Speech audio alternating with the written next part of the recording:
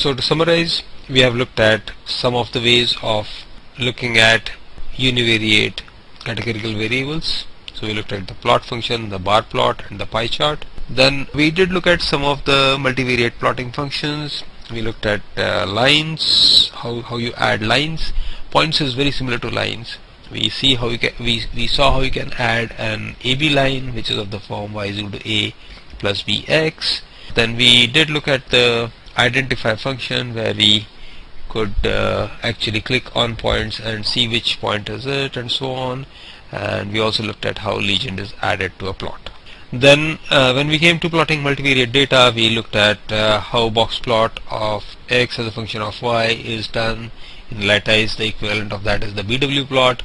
We looked at swine plot, we looked at bar plot with beside equal to true, which gave us individual bar plots within groups. Then we looked at the mosaic plot, we looked at the pairs function.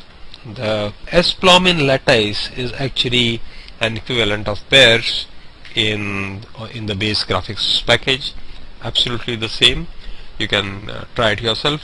Next, what we are going to look at are a couple of 3D data plotting techniques. The first one that for this we are going to look at the volcano data.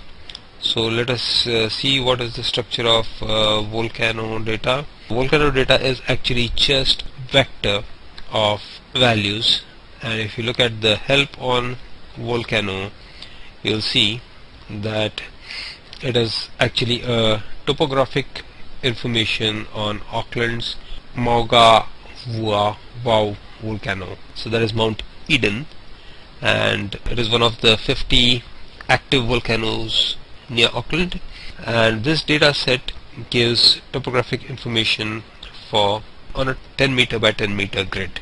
So how you can use this data? So this is actually a matrix of 87 by 61.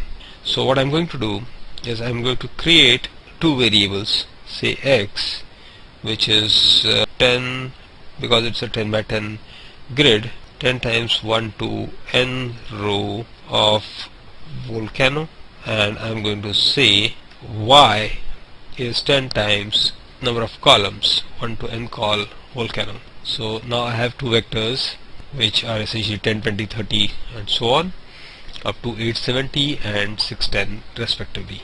Now I just adjust the margins of my plotting area. So I say par margin is equal to, repeat, 0.5 4 times. What it means is I'm going to essentially make all the margins very narrow.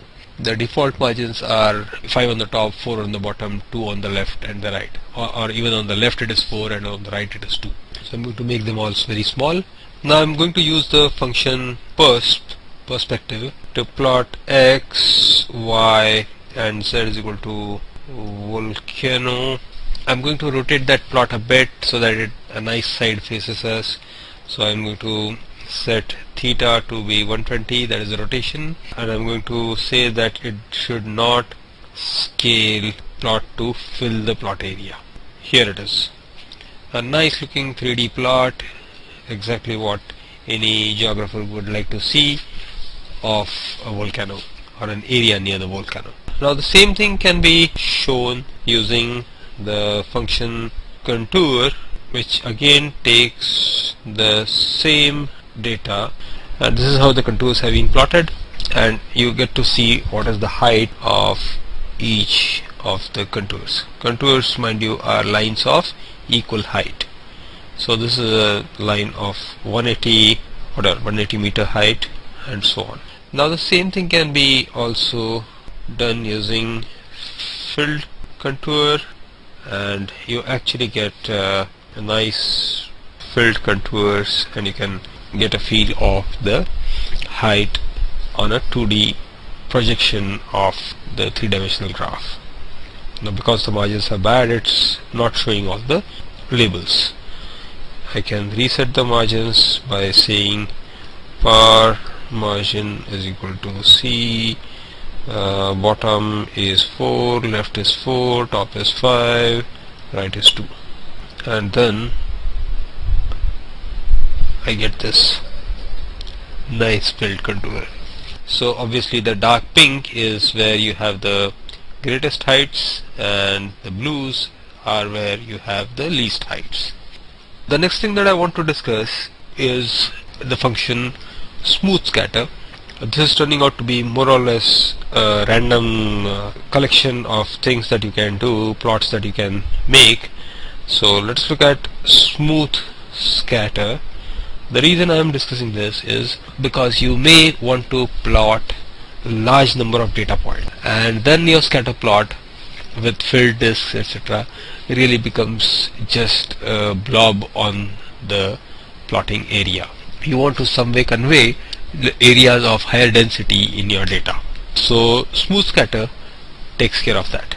Before I do this, let me just create a vector x, which is say random normal variate for say 1 million points, and let my y be say x plus again our norm, but possibly with a standard deviation of 0.5.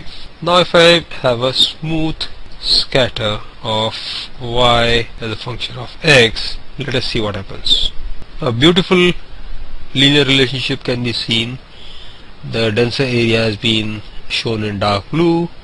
Less dense area as you go away from the mean can be seen in light blue, and then some outlying points have also been shown here as very sparse, very tiny specks on this plotting area.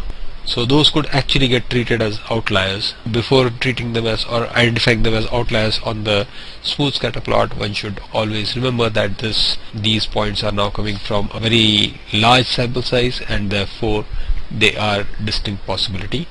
So your cutoff limits, etc., should be appropriately adjusted before you identify the outliers. Now what we are going to look at are a couple of things that one can do to customize your plots. We have already looked at how you can adjust the margins of a plot. So there is this underlying function par, which is the plotting area, which is where a lot of preliminary work of preparing the plotting area is done, and in that we had, for example, reset the margins. Now let us look at a couple of other things that we can do. The par function is actually function with a huge number of arguments, and you should read it very carefully. Try to remember what all can be done, and a hell lot can be done. So the first thing that I'm going to now show is how you can actually create two graphs on the same plotting area. This can be done using the argument mf row, make a frame row wise with 2 rows and 1 column. So what you're going to get is essentially two graphs, one below the other.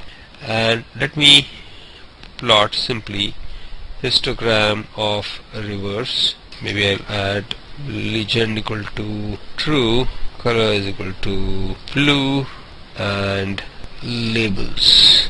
And the next thing that I'm going to do is add box plot of reverse, color is equal to say yellow.